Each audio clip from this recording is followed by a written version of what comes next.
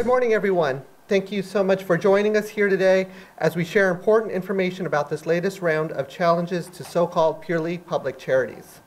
This morning, you will hear from City Solicitor Krysia Kubiak, who will provide information regarding the latest round of appeals that the city has filed with the Gainey County Office of Property Assessments. You will also hear from 3 national experts who are joining us via Zoom: Daniel Bird, Emily Gee, and Emily Hanauer. Mayor Gainey will then close out this morning's press conference, and afterwards we will take your questions.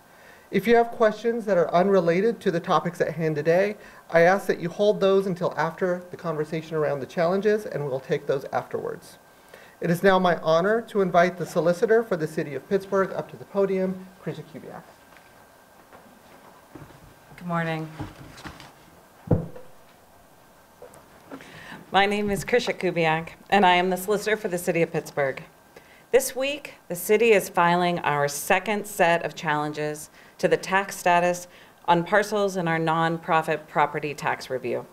There are 940 parcels in the City of Pittsburgh that have a charitable exempt status. Last year at this time, we had reviewed 10%. As of today, we have reviewed 62%. This week, we will be filing 104 challenges. During the last year, we've gained a deeper understanding about the nonprofits in our region and the legal support for our position. There is an old saying, the best time to plant a tree was 30 years ago. The second best time is today. This is a process that should have been done in previous years, but now it will be done regularly, consistently, and into the future. We will continue to challenge the parcels that are either not being used for their charitable purpose or are not owned by purely public charities. Our department has used a consistent set of principles to review the publicly available information on the parcels and the nonprofits that own them. Our principles are derived from the HUP test and the jurisprudence that has followed that Supreme Court case. The parcels we have challenged today can be characterized into 3 categories. First, we are challenging parcels that are owned by private corporations or entities that have lost their 501c3 status. This is just a basic good government cleanup operation, and those parcels should be returned to the taxable rolls.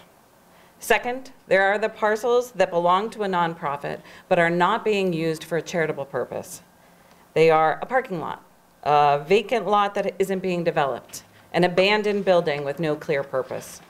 Charities can have both taxable and exempt properties, and these parcels are improperly characterized.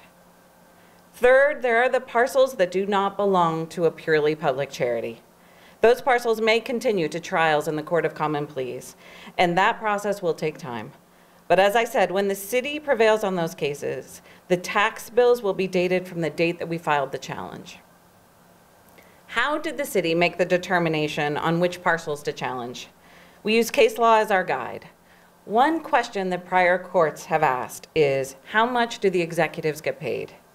Some of our nonprofits, the ones that are purely public charities, are serving the community with limited revenues and with dedicated staff who are clearly making less than they would make if they were in the private sector. For example, the Pittsburgh Glass Center has multiple robust programs for all of the people in Pittsburgh with limited revenues and limited expenses, with an executive director who is clearly doing this for the passion of the work. They support both full-time artists and a diverse set of regular people and children who are interested in learning more about making glass art. They sponsor a residency program to help artists find dedicated time and studio space to make art. On the other side of the equation, there are nonprofits that are paying their executives millions of dollars annually. In fact, many of their executives are paid more than comparable positions in the private sector. Executive compensation is not the only standard, but it is consistently one of the factors that courts have looked at in determining whether an organization is a purely public charity. Some of the other questions that we are asking are the following. How many of their services are free or reduced price? How much of their revenue is based on fees as opposed to donations?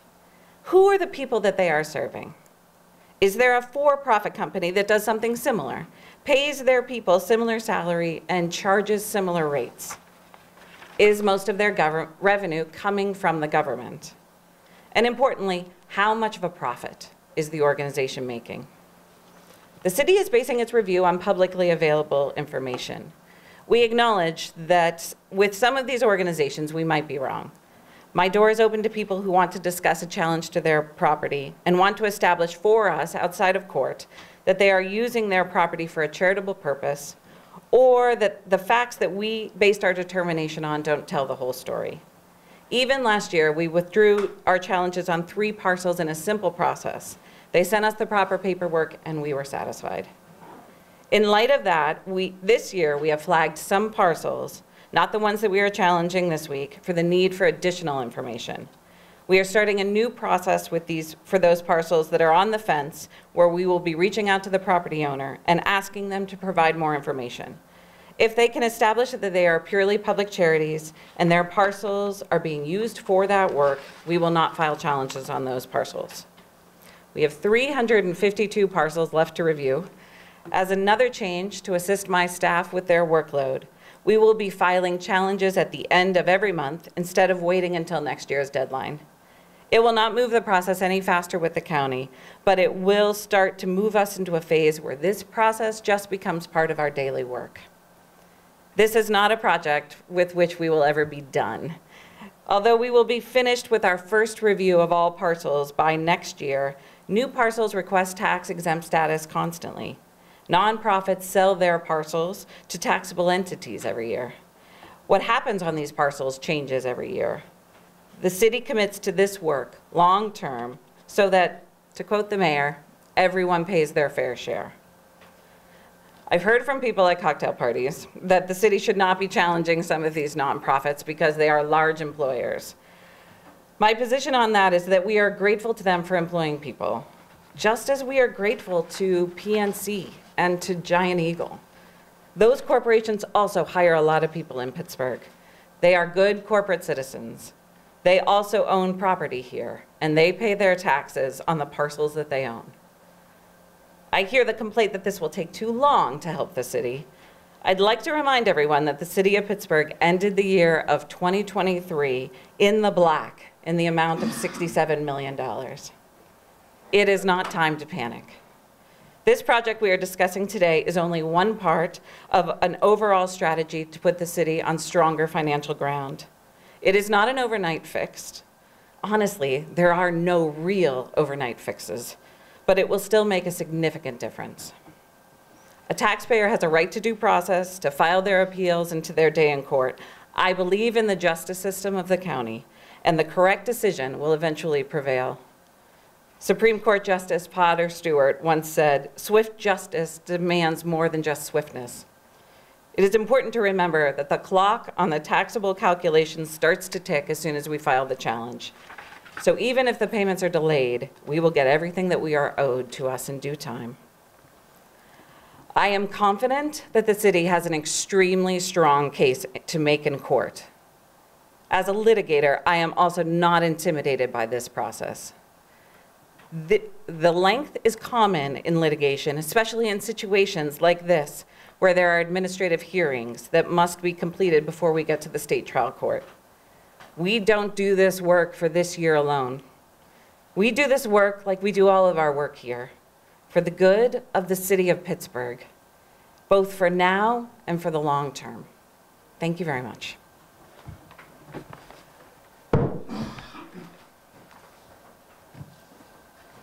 Thank you so much, Solicitor. Up next is Daniel Bird.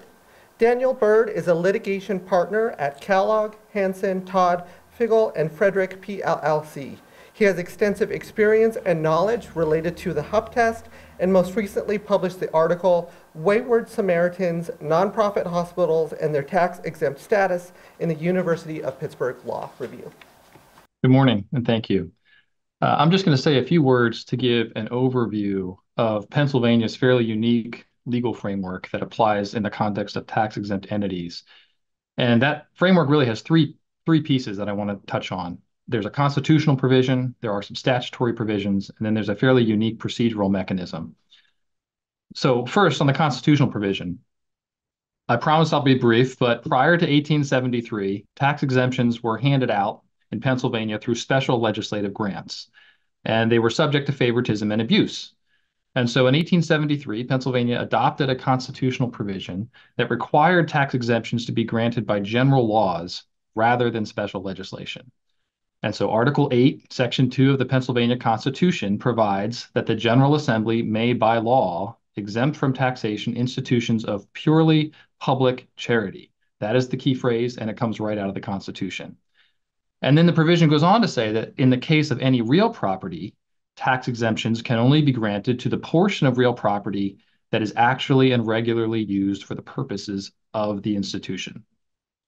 Now, for about 100 years after that provision was adopted, Pennsylvania courts worked to define the meaning of a purely public charity for all sorts of institutions. So there are cases from the 19th and 20th centuries dealing with the libraries, Fire Insurance Patrol of Philadelphia. There's an Episcopal school case, local YMCAs, hospitals, and so forth. And then in 1985, the Pennsylvania Supreme Court decided a fairly seminal case called Hospital Utilization Project versus Commonwealth. That's the origin of what is referred to as the HUP test. And the case concerned the tax-exempt status of the Hospital Utilization Project, which was a company formed and funded by nonprofit hospitals. And that company provided statistical analysis of patient treatment and cost data to hospitals and other healthcare providers. And the Supreme Court concluded that HUP was not exempt from taxation. It was not a purely public charity. And in doing so, it surveyed all of its purely public charity cases from the prior century and landed on the 5 factors that are currently referred to as the HUP test. And those 5 factors, all of which must be satisfied by any entity that wants to be deemed a purely public charity, are that it advances a charitable purpose, that it donates or renders gratuitously a substantial portion of its services, that it benefits a substantial and indefinite class of persons who are legitimate subjects of charity, that it relieves the government of some of its burden, and finally, that it operates entirely free from private profit motive. That's the HUP test. It's endured for 40 years, and it remains the constitutional standard for any entity that wishes to be considered a purely public charity. Now, a brief word on some relevant statutes that apply in Pennsylvania. The first is Act 55. It's typically called Act 55. It's actually the Institutions of Purely Public Charity Act. It was passed by the General Assembly in 1997. And it was intended to eliminate what the General Assembly perceived as being inconsistent application of eligibility standards for charitable tax exemptions and reduce confusion throughout the state. And it actually provides 5 factors that roughly track the HUP factors, and it gives specific rules about how institutions can satisfy them. But in 2012, the Pennsylvania Supreme Court made clear that the statutes are the work of the legislature, but interpreting the Constitution is the work of the Supreme Court. And so these are separate regimes, even though there is overlap. The HUP test is the test for the constitutional standard of what is a purely public charity. And now, as a result of Act 55, there is a separate but overlapping set of factors that also must be satisfied. And as the Supreme Court said, if you do not qualify under the HUP test, you never get to the statute. So it's an additional requirement that must be satisfied. And then you also have the consolidated county assessment laws. And there's 2 different statutory schemes that control the assessment of real property and exemptions from taxation in the various counties, depending on how populous they are. So there's one statute for smaller populated counties, and then there's another, the general county assessment law, that controls the assessment of real property in counties with larger populations, and that's the one that applies in Allegheny County. And there are additional specific rules that organizations must follow for their property to be tax exempt under those statutes. And the bottom line kind of effect of all these requirements is that for property to be tax exempt, it must be owned by a purely public charity, and the specific property at issue must actually and regularly be used for the purpose of that institution. And so to the extent that a property or a part of property is not used to advance the charity's purpose, that portion of property is not tax exempt. And so you can actually have cases that talk about some portion of the square footage or different floors of a building and what are they used for. And, also it's not enough that a charity simply generates revenue that it uses for charitable purposes. You can't have a charity that, say, owns a golf course and say, well, we use all the money from the golf course for our charitable purposes. there has to be a connection between the purpose of the use of the property and the charity's overall purpose. And just, I'll give a brief word about the process and how this plays out in the legal framework. Pennsylvania is quite unique from other states in that this is not a framework that's controlled by, the Pennsylvania Department of Revenue. Each taxing district can appeal a property tax assessment to the County Board of Property Assessment Appeals and Review, and that typically happens on an annual basis. Now, once that administrative hearing happens, the loser can appeal to the Court of Common Pleas, which is Pennsylvania's trial court of general jurisdiction. Again, if there's a loser in that court, they can appeal to the Commonwealth Court. And ultimately, someone who loses in the Commonwealth Court can petition the Pennsylvania Supreme Court to review the case. And the last thing I'll say about this is that it is a very unique process. Almost no other state has a process like that. And so Pennsylvania's both the kind of the legal standards and the process that it allows for challenges to tax-exempt status are fairly unique in our country. Thanks. Thank you very much, Daniel. Up next is Emily Gee. Good morning. Thank you, Mayor Gainey and Solicitor Kubiak, for inviting me to be part of this conference. My name's Emily Gee, and I'm an economist and Senior Vice President for Inclusive Growth at the Center for American Progress.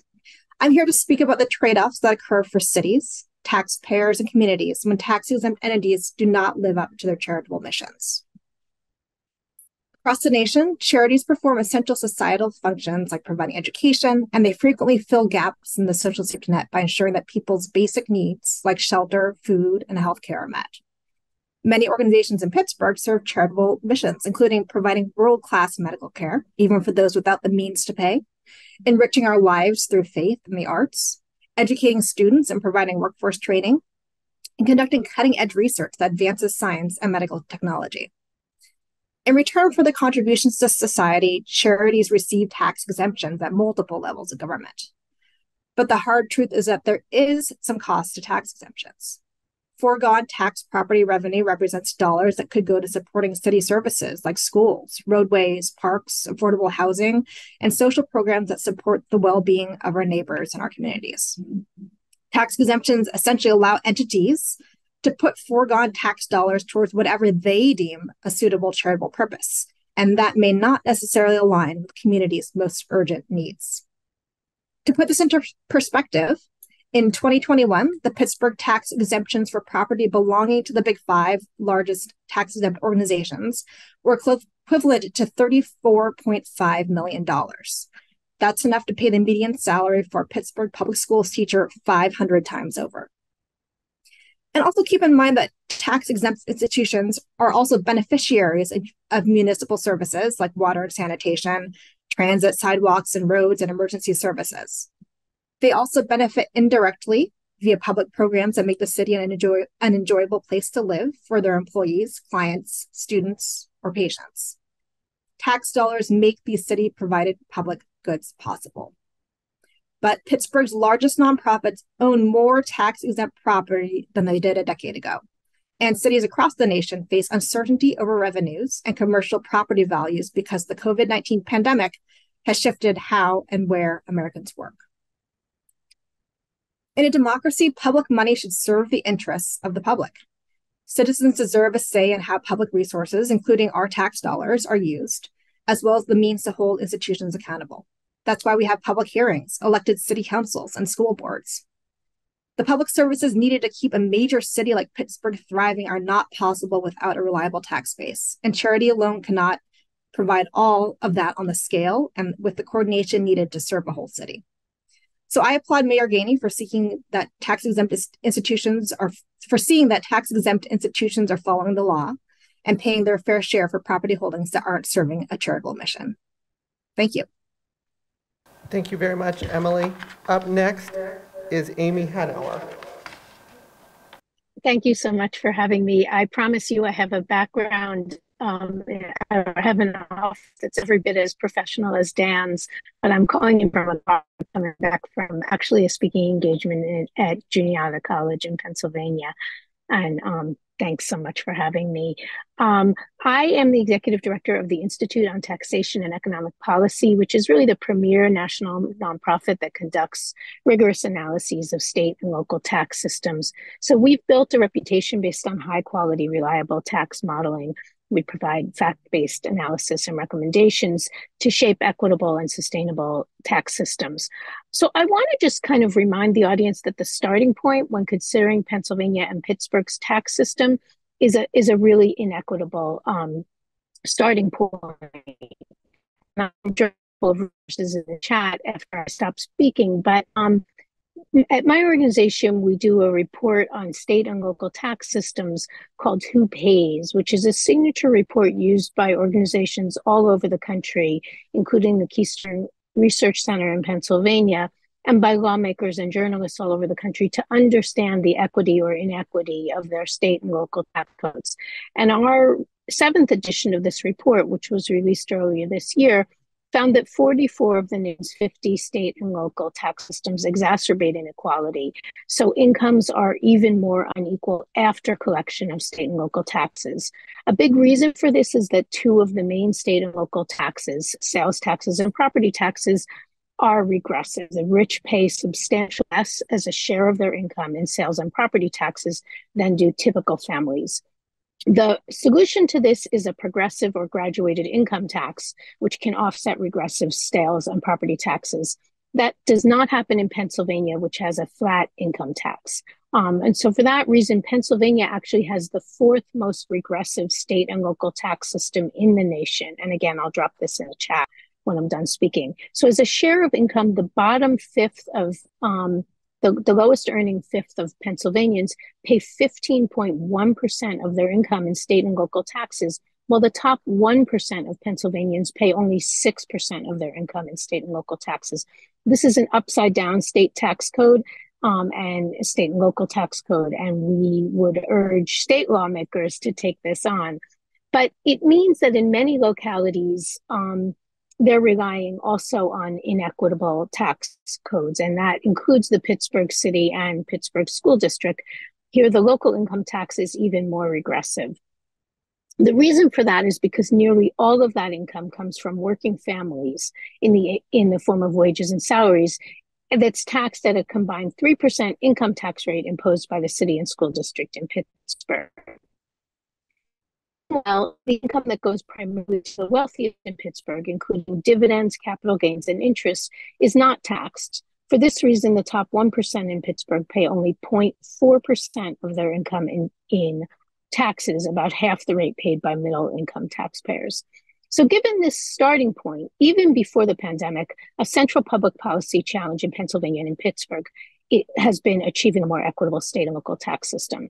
Obviously, the pandemic increased the urgency of advancing these goals. And one reason is the focus of today's discussion, which has been really interesting to sit in on. And that's the decline in commercial real estate property values in the wake of increased teleworking and plunging commercial office building vacancy rates, or soaring vacancy rates, I should say. All over the country, this is likely to reduce commercial real estate property tax payments. And so as the American Rescue Plan dollars, which did so much to protect communities through this downfall, as those are winding down, declining commercial property taxes create a real need to figure out new revenue streams to avoid cuts in services or increases in local tax rates for families. So the need for local tax revenue is not, of course, unique to Pennsylvania. Far from it. The decline in commercial property values that I'm describing has hit other cities even harder than Pittsburgh, and the end of American Rescue Plan funding is hitting almost every city in America. So this brings us to what are we going to do about it? And I applaud you for looking into new solutions. The Institute on Taxation and Economic Policy is developing a more comprehensive set of options for cities to equitably replace revenue lost to falling commercial property tax collections. And so asking a large and growing educational and medical nonprofit community to contribute more to city revenue is an option with the potential to generate significant revenue. And I know that this has been looked at all over the country. It's also really in the self-interest of Pittsburgh's universities and healthcare institutions, because that self-interest hinges on a thriving city, one with a budget sufficient to ensure public safety, affordable housing, quality education, attractive parks, cultural and other amenities, some of which Emily alluded to. I think it's just really important that these entities be able to hire well-trained workers, and they're only going to be able to do that locally if you have a good tax system that is generating the revenue to provide those things. So I'm going to close with an offer. In partnership with the Keystone Research Center, my organization, ITEP, has already been able to provide Pittsburgh with analyses of the promising revenue potential and highly desirable equity features of the fairer Pittsburgh income tax. And I can drop this in the chat afterwards. But looking forward, we'd really welcome the opportunity to work further with the city and with Keystone Research Center to help Pittsburgh raise revenue equitably and to continue your progress toward a Pittsburgh for all. Thanks very much for the opportunity to testify from my car today, or to speak from my car today, and I look forward to hearing more. It is now my distinct honor to introduce the mayor of the great city of Pittsburgh, the Honorable Ed Gainey.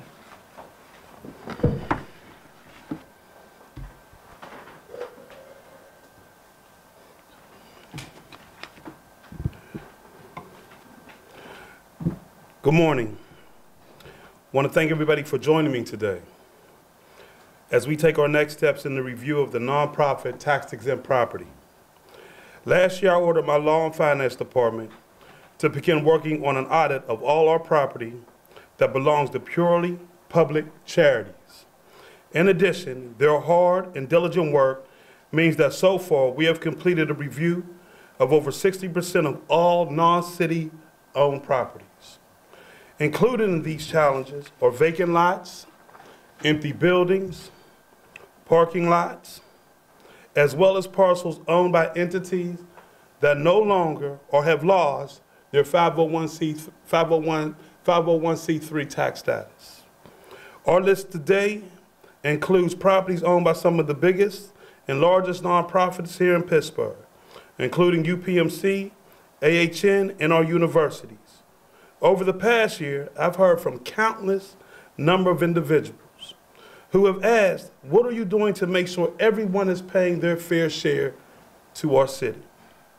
I made a promise that I would do the work necessary to make sure that if you do not meet the standards as set forth by the Constitution, that you would pay your fair share to our city.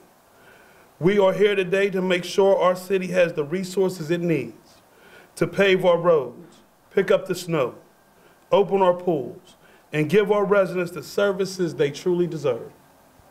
It means that if you do not meet the standard as defined by the Supreme Court, that you shall pay your fair share for the paving of the roads in front of your hospitals, to the EMS crews that bring patients to your doors, for the police and fire teams that help keep you and your students safe, and for the DPW, Department of Public Works crew, who picks up the garbage and makes sure that our bridge operates so that our economy has the ability to thrive. That's what we're here for today, and I will take any questions that you may have. Rick? Mayor, of the properties that you challenged last year, I think there were 10 or so that you challenged last year. We challenged 26 properties of that. Can you tell me how many of those cases you won and how much money that has brought in? Got two people that'll speak to you, Rick. So out of the 27 parcels that we challenged last year, the county found in our favor for 12 of them. 12 of them they did not find in our favor, and we have filed appeals on those. And 3 of them were the ones we withdrew. Last year, and Jen may correct me, but I believe last year, based on the 2023 taxes, we brought in about $100,000 on those 12. Okay. $100,000. Right, but we should be doing this more. We should be doing this every year. This is something that we should be looking at every single year. Jake, you want to speak to the budget of that? Want to speak to the budget? Not on the revenue Okay. side. Jen, do you have anything to add? No, actually, Krysia was correct. Okay. And you are correct that this is something we should be doing every year. And now, this year, you're challenging several hundred? 104. 104, and what's the potential revenue there? Nearly you're 7 successful in million. those cases. Nearly. For the city, that is a potential revenue of $6.5 million. When you combine the city, the school district, parks and library taxes, that becomes over 14 million. Charlie? For that $6 million, is that something the city needs or is counting on to have a balanced budget in future years? No. I think I'll just echo the mayor and the solicitor when I say that the purpose of these challenges, first and foremost, is fairness and ensuring that the taxes we collect and the tax burden that applies in the city is distributed based on the standards in the Constitution and ensuring that everyone's fair share is being paid to support our services generally. The city ended 2023 with a significant surplus, as the solicitor mentioned. In general, I think recent discussions about the state of the city's finances, while we are certainly keeping a watchful eye on trends as property tax appeals come in, and with the end of ARPA funds, I still think that some of those concerns have been overstated, and many of the shifts in revenue have been taken into account in our current financial forecasts that underpinned the 2024 budget. Also, on that same line, we retain, as Standard & Poor's and Fitch noted in their recent reaffirmation of our bond ratings, significant ability to control spending within our current financial practices. So if we are to experience revenue shortfalls that are within the parameters that we can reasonably anticipate this year, we have ample tools to adjust spending within the current budget to prevent any of those changes from having a significant impact on services. So we are not seeking these judgments to address any immediate budget gap or close a hole or stave off an impending challenge, but rather to ensure that for the long-term success of the city of Pittsburgh and the long-term thriving of its residents, that our tax system is based on an accurate and fair understanding of who should be paying what. Kylie? If any additional revenue is good for the city, these projections are based on current property values. Do you have any estimate about how much that changes if there is a broader reassessment? It would go up significantly. We're confident that that reassessment of many of particularly the larger properties that are included in this round of appeals could significantly increase their liability, their tax liability, based on either improvements since their prior assessment or just generally market dynamics since that time. We're operating under the current framework applied by the county based on the current reassessment, and that's where these figures are generated from. Bob? This approach that you're taking here, which is making the most of, taking it literally property by property to address this, is working within the existing rules and laws. Are you also considering at any point any broader legal challenge as past administrations have done, in addition to what you're doing here, to challenge the application of tax laws to nonprofits? One of the important things for a government is to be able to treat everyone equally. And this process where we are examining every exempt parcel that that has a charitable exemption, make sure that we are treating every property owner the same. The concerns about past legal filings with the court were about kind of an unequal focus on certain organizations. And I will say the city is making sure that they are doing what the city tries to do, which is treat everyone fairly, especially when it comes to taxes. And let me be clear, our door is still open. We're still having conversations with the nonprofits. I know a lot of y'all were wondering if we were still talking to nonprofits. The reality is I just met with UPMC about a week ago. Now I won't talk about the discussion between UPMC. Then we won't negotiate that in public. But we are talking to nonprofits. We continue to talk to nonprofits, and hopefully we'll have something in return. Are you talking to them about UPMC or anyone about pilot agreements potentially? We're having a conversation about how we can come to an agreement. In years past, there have been programs of voluntary contributions. Is any version of that still surviving and in place, or are on an annual basis any voluntary contribution jointly through any sort of fund or individually by the major nonprofits? So I think you're referencing the former one PGH fund. The so-called $40 million in that fund wasn't actual money coming into the general operating fund for the city of Pittsburgh. So there was no real money there to help us do the things like pave the roads and open the pools. However, we are engaging in conversations with our nonprofit partners about what an agreement can look like. Chris? Is there any additional cost to taxpayers with filing these appeals, or is this all stuff that's covered by the general public? How do we, is there any extra cost essentially with doing all this? We have an outside counsel that that help us build kind of the legal strategy and for legal advice. But most of this work is done within my own shop. So we, a couple of our law interns that work with us do a lot of work. We have 6 attorneys who are reviewing these the case law and these parcels on a regular basis, and certainly all of the people in the finance department who've been of huge assistance to us as well. So most of this work is being done in-house. We are trying to get ourselves up to speed, and then hopefully we will always end up being able to do all of this in-house. You talked about a timeline for doing. Well, you didn't timeline for doing this all in-house. I guess that's my question. We hired this outside law firm, which costs taxpayers money. Do you think next year the city will be able to do this on its own?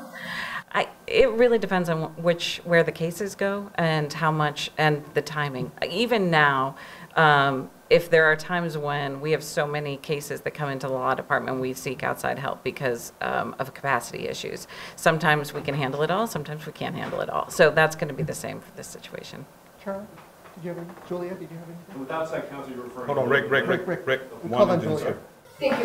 You had mentioned that there are several properties from last year that are still going through an appeals process. Correct. What's the timeline on getting that final verdict? Yeah, there's no timeline at this point. Rick? You referring to outside counsel as the load and load? Yeah, that's correct. In the contract for, what was it, 400, capped at 400,000? Correct. Any of the people that joined us today, were they paid for any of the services today? No. No. Charlie? You said there were a number of parcels that are in this unknown category. They're on the fence. Do you have a number for that? I don't have a number. We'll get back to you on that. We'll get back to you on that. One more question. There were 12 last year where they ruled in your favor, but were appealed. Correct. Is that right? I honestly, I can't speak to how many of those were appealed. I didn't have that paperwork, so I'm not aware of which ones were appealed out of that. Those were parcels. Some of them were smaller. Some of them were parcels that were owned by Pitt and CMU.